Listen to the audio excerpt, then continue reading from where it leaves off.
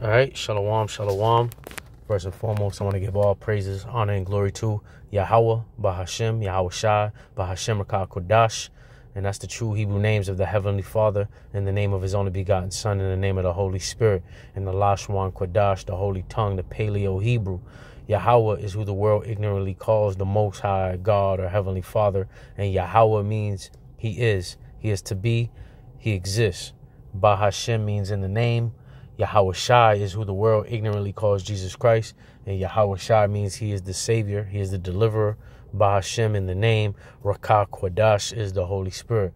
I want to give a double honors to the apostles, to the bishops and elders of Great Millstone who rule well and taught me this truth. And peace and salutations to you, Akim, to you brothers that's pushing this word throughout the four corners abroad with truth and sincerity. Shalom to the Akim, Wa'ath Watts. Peace and blessings to the brothers and sisters that may be tuning in, studying, and learning under the vibration of Yahweh Shem Shai.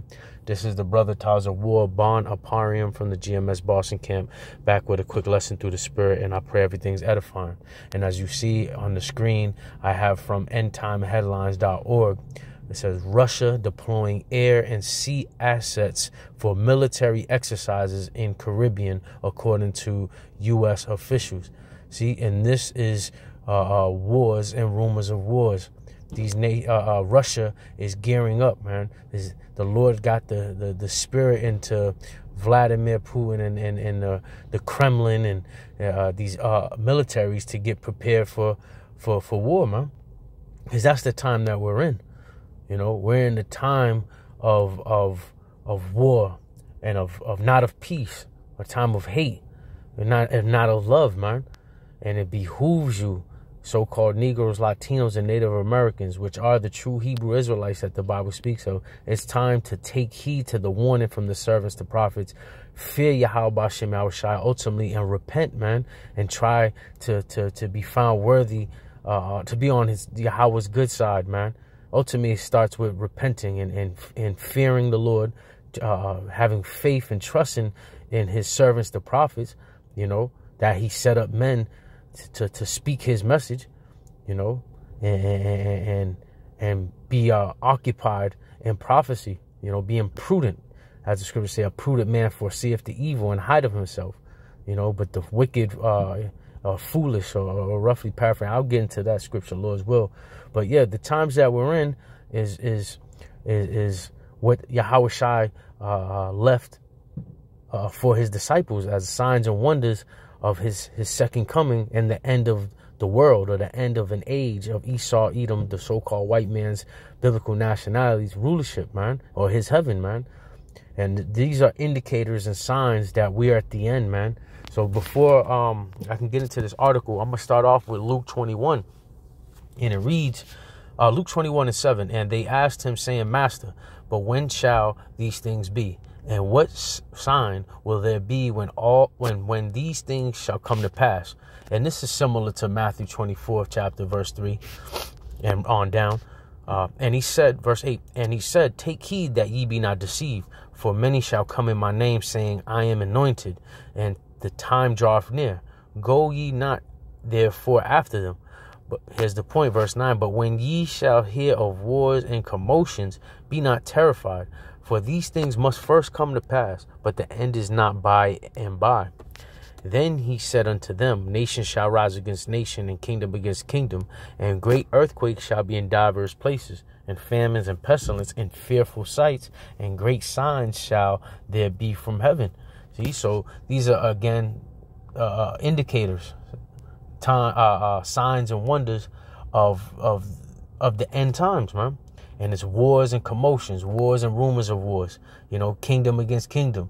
Again, the sentiment of these rulers are ultimately being prepared for war, because the Lord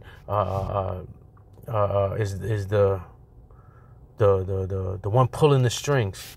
He's controlling the minds of these presidents or rulers, or, you know, military defense officials, so on and so forth. So let me get Proverbs. What is it? Proverbs 21 And 1, the king's heart is in the hand of the Lord, as the rivers of water. He turneth it whithersoever he will. So the king's heart, which is the lahab in the Hebrew, which is the mind. So the Lord is controlling these rulers, these presidents, ayatollahs, so on and so forth, to ultimately to fulfill Yahweh B'Shem Yahushua's will, man. You know, it says man's goings is of the Lord. It's the chapter before that. Proverbs 20:24, man's goings are of the Lord. How can a man then understand his own way? See, so he's the one pulling the strings. He's the one on the chess piece, on the chessboard, maneuvering both sides of the board, man. So he's in control. When I say he, I'm talking about Yahweh. You know, B'Shem Yahushua is in control of all these rulers being prepared for war, because that's the sentiment. It's ultimately to fulfill his will, and for Russia to deploy air and sea assets of military exercise in the Caribbean. Hey, that's in the backyard of America, man. So, you know, the U.S. better not take this lightly or disregard this, man.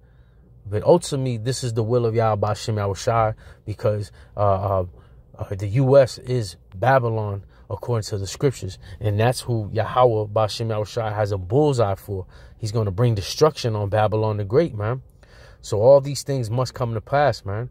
And again, the Lord left these signs and wonders, and he got his servants, the prophets, giving you this warning to take heed, man, that World War III is inevitable. Doom and gloom is at hand, you know, because it's prophetic. So it behooves you to get right, because we're one step closer to the end, man. You know, the beginning of sorrows is going to take place. And ultimately, when World War III, when some missiles are shot from one end to the earth, they're going to utterly destroy America, man. You know, but hey, these are the beginning steps that's leading to this big conflict.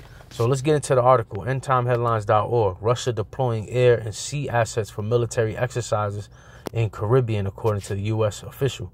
Russia is preparing to deploy aircraft and combat naval vessels to the Caribbean to conduct military exercises in the coming weeks. Its first exercises in the Western Hemisphere involving both air and sea activity in 5 years, a senior administration official told McClatchy and the Miami Herald. Hey, and I use this analogy with, you know, with these when they do exercises or deployments or strategic drills. I use the analogy of just a sports team, whether it's basketball, football, baseball. You know, before they have a big game or a big, you know, matchup, they always do practices. They scrimmage. They do, you know, they do shoot arounds. That's ultimately them practicing to perfect, to make sure that they're on their A1 game once the game takes place.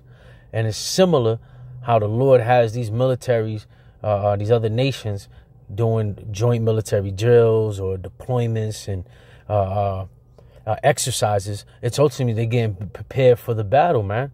And that ultimate battle is World War III, man. Again, the Lord put in the hearts of these kings and rulers to get prepared for war, because we're in that time, man.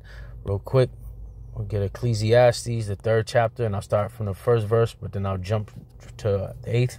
Ecclesiastes 3:1. To everything there's a season and a time to every purpose under the sun, under the heaven. And I'm gonna jump down to verse 8. A time to love and a time to hate. A time of war and a time of peace. So right now we're in the time of hate and a time of war. We're not in the time of love, peace, and happiness. And that just shows the balance of the Heavenly Father. Because people, the sentiment, or not the sentiment, but they think that God is only all love, or who they call their Lord and Savior is only love, love, love. That's a false balance. You know, real quick, since I said that, Proverbs 11:1. A false balance is an abomination to the Lord, but a just weight is his delight. So this is why the times that we're in the time of hate and a time of war. And that's a just weight, man. You know, it's not all love or peace, man.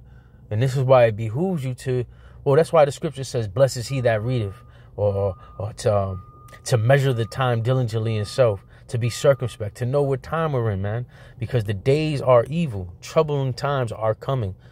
I know I'm all over the place, but hey, it's all through the Spirit.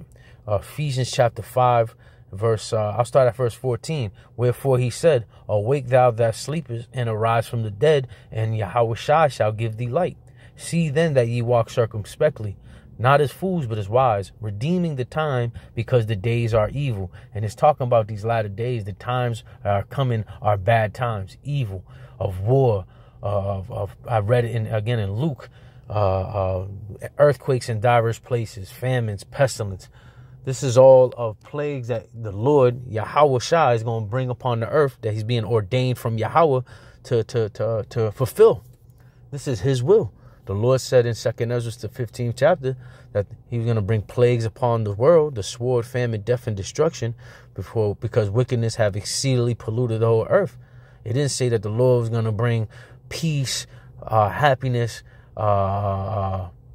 build back up and keeping America great again. No, the times that we're in these latter days is of doom and gloom, of evil, as I read, redeeming the time, because the days are evil. Verse 17, wherefore be ye not unwise, but understanding what the will of the Lord is. See, so you don't want to be unwise, not understanding that these things that's taking place is of the will of Yahweh Hashem Yahushua, and he's going to bring wars ultimately to show his vengeance, to show his indignation, his righteous anger, man.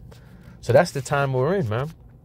So let's get back into the article. Again, Russia deploying air and sea assets for military exercises in Caribbean, according to the U.S. official. I'm going to jump down to the second. Well, I left off at the second paragraph. The Biden administration is not expressing concern over the deployment, with the official stating it poses no direct threat to the United States.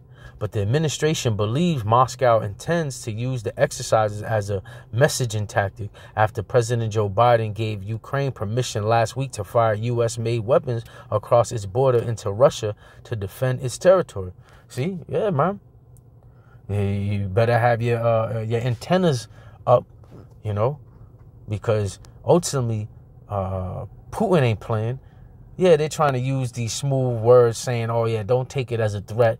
You know, but you in the U.S. backyard.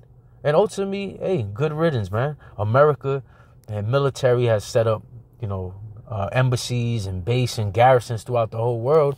And they act like they can have that, be that big bad bully and just, you know, do whatever they want with no retribution or no repercussions.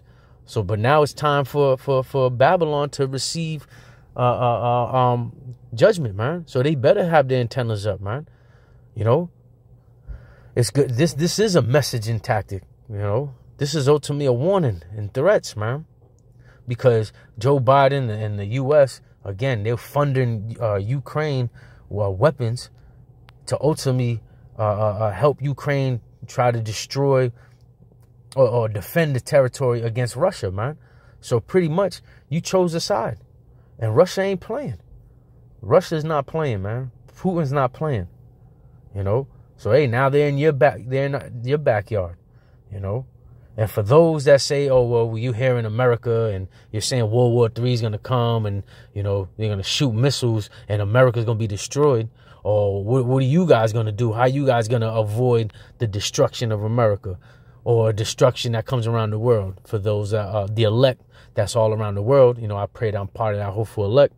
You know, we believe through the spirit and power of Yahweh Hashem Yahushua, as the scripture says, the elect are going to be beamed up in the chariot. They're going to be delivered from the chaos and the anarchy that's coming to America. They're going to be in a chariot or a whirlwind or a wheel within a wheel, what the world calls now a UFO, but we know those as the chariots of the Most High. The elect are going to have that aerial view, that skybox view, that's looking down on the destruction of America, man. You know? So this is why it's important to ultimately fear Yahweh Hashem Yahushua, but trust him and have faith that he's going to deliver what he promised, man. But as a job now still here on this earth, we have to give you warning as a prophet, because that's the job of a prophet. Real quick,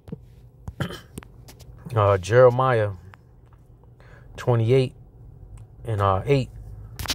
Matter of fact, I'll start at verse 7. Jeremiah 28, verse 7. Nevertheless, hear thou now this word that I speak in thy ears and the ears of all the people. The prophets that have been before me and before thee of old prophesied both against many countries and against great kingdoms, of war and of evil and of pestilence. So that's the job of a prophet, prophesying against many countries, of great kings, against great kingdoms, of war.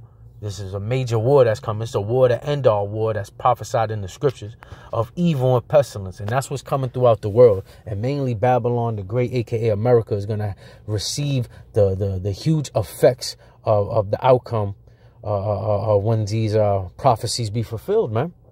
You know, so that's the job of a prophet. We're here to give you warning that doom and gloom is inevitable. You know, World War III is at hand. Revelations 11 and 14, and it reads, the second woe is past, and behold, the third woe cometh quickly. And we know the word woe is destruction, death. You know, in this scriptures is referring to World War I, World War II is past, but behold, the third woe cometh quickly. The third world war is coming. It's at hand. And we see, again, these steps, these power moves are being in position ultimately to fulfill Yahweh Hashem Yahushua's will. You know, this is why, as I read, you cannot be unwise and not understanding the will of Yahweh Hashem Yahushua, man.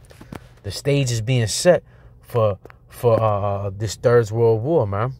And it cometh quickly, you know, and it's going to lead to the destruction of Babylon the Great, man, a.k.a. America.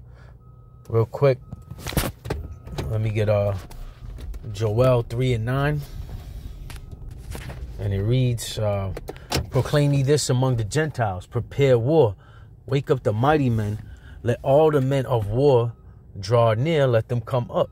Beat your plowshares into swords and your pruning hooks into spears. Let the weak say, I am strong. Assemble yourselves and come, all ye heathen, and gather yourselves together round about. Thither cause thy mighty ones to come down, O Lord. Let the heathen be wakened and come up to the valley of Yahweh Shaphat, for there will I sit to judge all the heathen round about. Put ye in the sickle, for the harvest is ripe. Come, get you down, for the press is full. The fats overflow, for their wickedness is great. Multitudes in the valley of decision, for the day of the Lord is near in the valley of decision. See, so the Lord, hold on. Salakia, proclaim ye this among the Gentiles, prepare war, wake up the mighty men. See, so the Lord got the spirit into these other nations to be prepared for war. You know, and getting rid of, it says, beat your plowshares into swords and your pruning hooks into spears.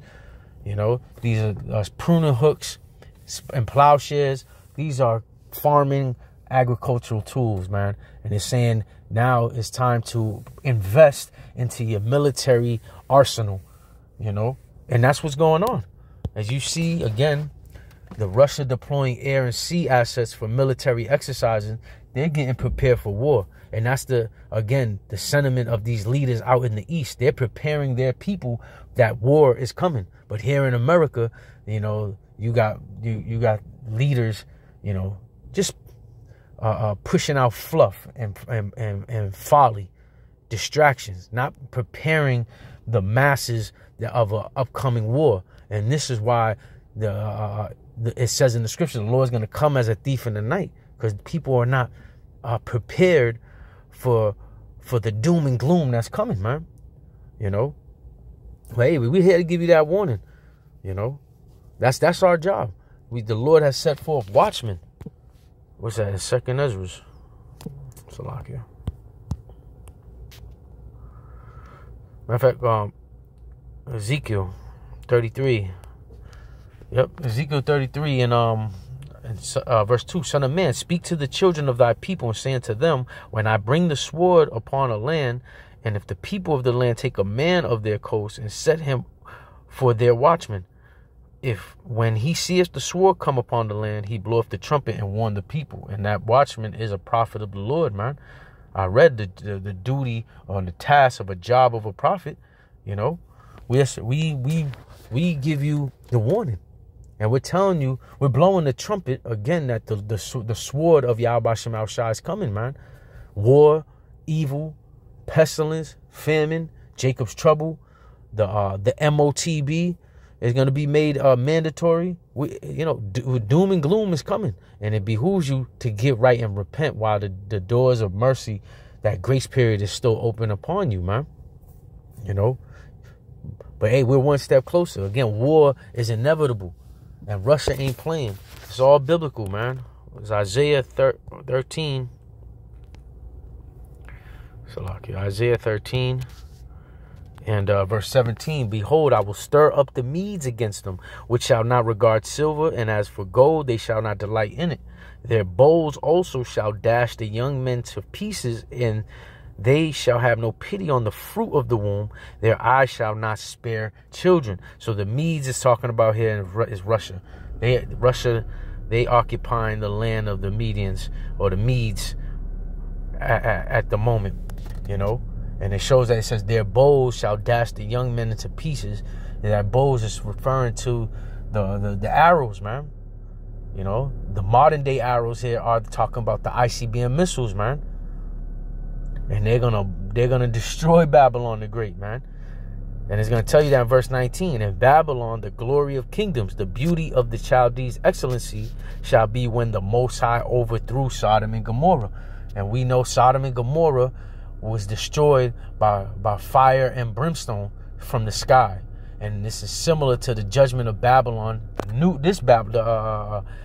ancient Babylon. This is prophetic. It's referring to America, and how it says the Medes are going to shoot their bows and dash the young men, have no pity upon the womb, or spare not little children. Them arrows is them ICBM missiles. So the same way that Sodom and Gomorrah got overthrown and destroyed by fire and brimstone from the sky, it's to be the same way how Babylon is going to receive the same judgment, but it's going to be by them arrows, by them thermonuclear missiles, man.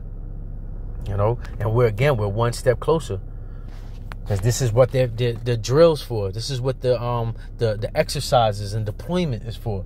They're getting prepared. They're doing their scrimmages. They're practicing. They're making sure their jump shot is on point.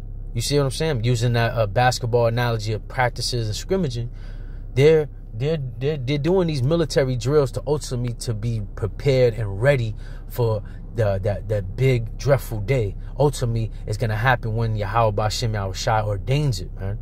But the Lord is showing those that is of the know, that have this light and wisdom, that we're one step closer. So this is why it say to be occupied in prophecy. Let me get that real quick, and I'll close out. Ecclesiasticus 39, I believe.